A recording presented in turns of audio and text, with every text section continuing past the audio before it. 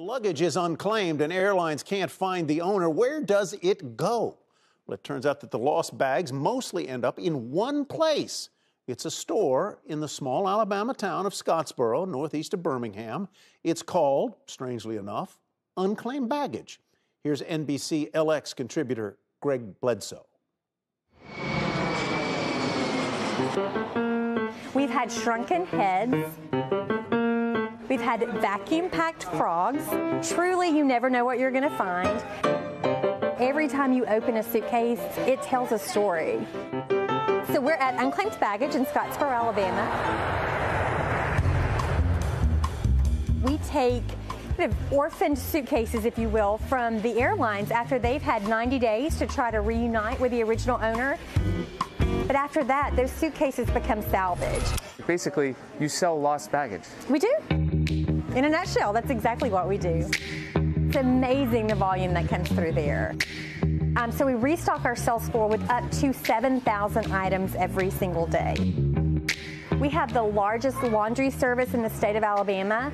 We clean up to 50,000 pieces or garments every single month. That's more than a typical laundromat would do in an entire year. There's also weird stuff that comes through here. There's some really weird stuff that comes through here. Live rattlesnake was in the side pocket of a duffel bag. We have a cowboy hat signed by Muhammad Ali. There's the McDonald's arches. There's a life-size Tinkerbell in our children's department. She's made of paper mache. Beautiful instruments, African tribal vest.